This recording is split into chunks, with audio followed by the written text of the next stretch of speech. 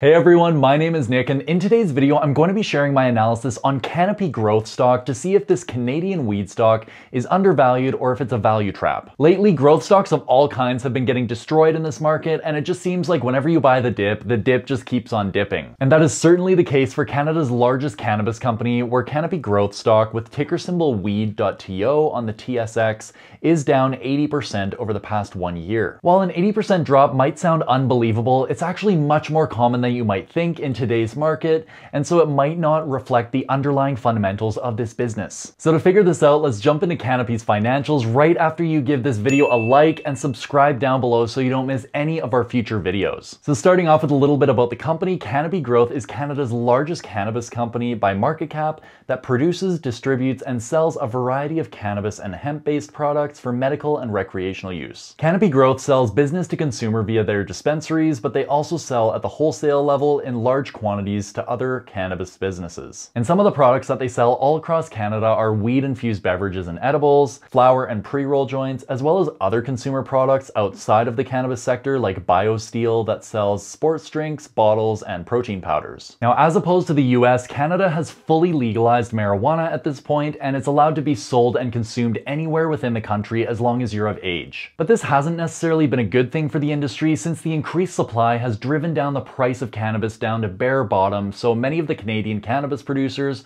are not profitable. So with that being said, let's take a look at Canopy Growth's fundamentals to see if this 80% sell-off in the stock price is justified or not. So Canopy Growth just released their fiscal Q3 2022 earnings report on February 9th, which represents the fourth quarter of 2021 in reality. Starting with their key takeaways, the first line the company states is quarter of action drove sequential revenue growth and our best quarterly revenue for BioSteel and Stores and Bickle businesses. The first question that popped in my head after reading this was, why would Canopy only be speaking about certain segments of their business growing? And second, how significant are these parts of the business to their overall revenue? Well, digging a bit deeper, it turns out that these two businesses only contributed 25% of the overall revenue for Canopy Growth, being $35.9 million out of $141 million in the quarter, which did confirm my red flag. Then looking at their overall results, we can see that Canopy's net quarterly revenue shrunk by 8% year over year from $152.5 million to $141 million. So it's now clear why the company only spoke about those certain segments of their business doing well, because other parts of the business did poorly. And in reality, the rest of the business did much worse than the overall revenue shrinking 8% year over year. We can see here their Canadian recreational cannabis revenue shrunk 25% year over year.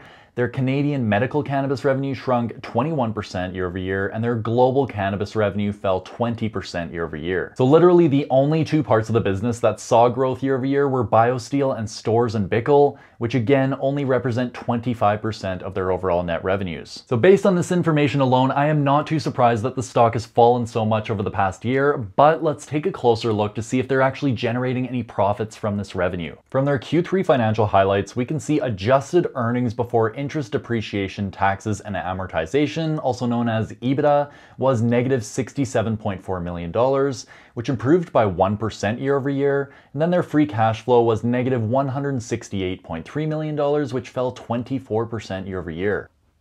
Oh, this is so bad. And as we can see, the huge drop in free cash flow was likely caused by their gross margin being sliced in half this quarter versus last year, which is now at 13%. Oh my gosh. This is so bad. They say gross margin was negatively impacted by lower production output and price compression in the Canadian recreational business, as well as higher third-party shipping, distributing, and warehousing costs across North America. So as I alluded to earlier, the Canadian market is getting absolutely destroyed when it comes to oversupply, as well as the marijuana price compression.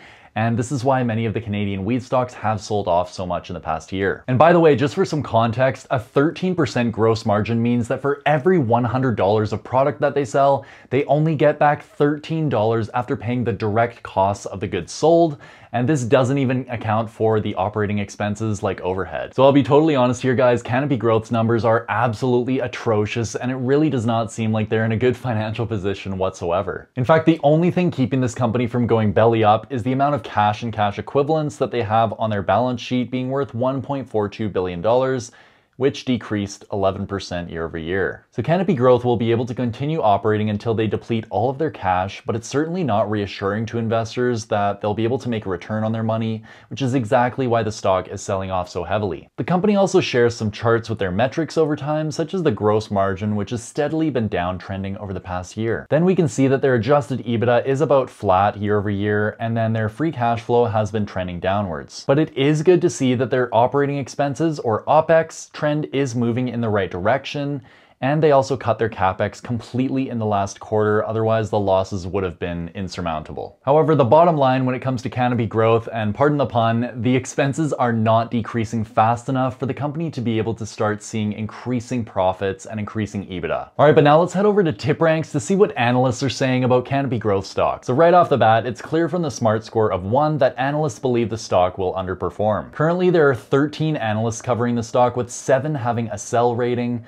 and the average analyst price target is $11.02, representing 24% upside, while the top analysts have an average price target of $11.92, representing 35% upside. However, I truly don't believe these price targets will ever come to fruition unless the company starts turning the business around within the next year. Alternatively, if you are wanting to still invest in the cannabis sector but not take as much risk, there's a company based out of the US in Florida named Trulieve Cannabis, which can be purchased on the Canadian Securities Exchange here with ticker symbol TRUL.CN. As opposed to Canopy Growth, Trulieve is a profitable business with growing revenues, very high margins, and its management is top-notch. And while the stock price has fallen over the past year, its fundamentals have only gotten stronger, as we can see from analyst ratings. Currently, there are only 4 analysts covering the stock, where all of them recommend you to buy it, and the average analyst price target is $72.92, representing 165% upside,